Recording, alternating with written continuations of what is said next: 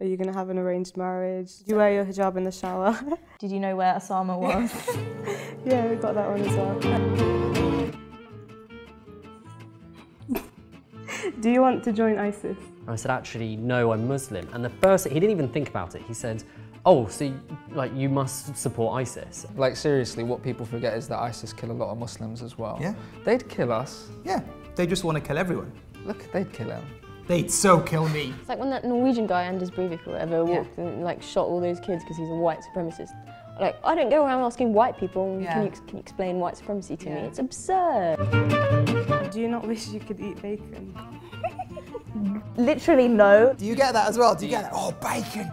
Bacon, mate! All my non-Muslim friends at one point or another have tried to tempt me into eating bacon. And then he made a bacon sandwich. He's like, I'm just going to leave it there and you see if you're going to have that. It does look nice. I don't know, like crispy bacon, like sizzling and they show it on telly, I'm like, It's nice. yeah. Is it? Really lovely.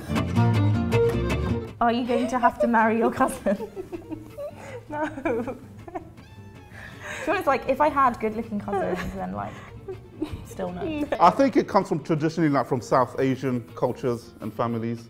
No, don't look at me, I don't know. I don't know what to ask me for. Do you think that happens a lot, though, people getting culture mixed up with religion? Because they might have only met a certain kind of Muslim, so they assume that it's religion when it's just culture. All the time. I think they think it's all one race. I don't even know how to answer that question, because that question is just so stupid. How many times do people ask us this question? People wear what they want to wear and people should reveal their body as they want to reveal their body, and that doesn't mean you're any less equal or more equal. People wouldn't ask a woman, you know, in a bikini on a beach, do you think that the way that you dress like makes you unequal? Like nuns cover up, and I don't feel like anybody questions their motives behind it. It's to get close to God, and that's what they wear. That's sort of like their habit is like their uniform and their sign of their devotion to God.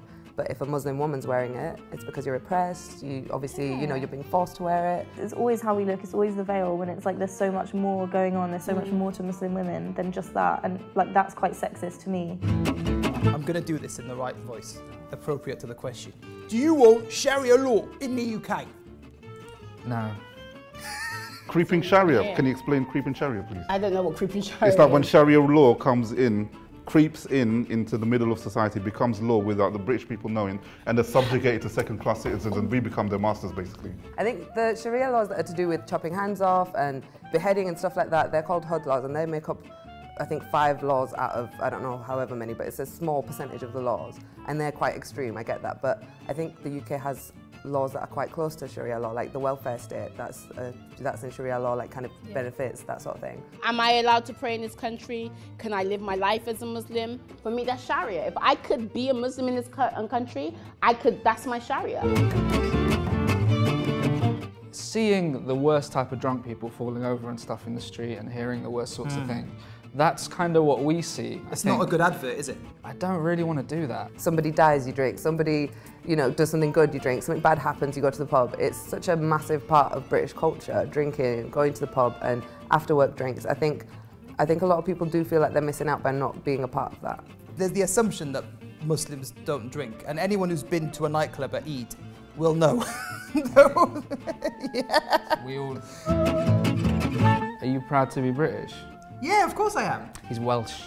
I am proud to be British in the sense that I am British. You know, we've both grown up here. Like, this is our culture and our society. So you're patriotic about not being patriotic? Well, yeah. I mean, I like being British, but I'm not that bothered.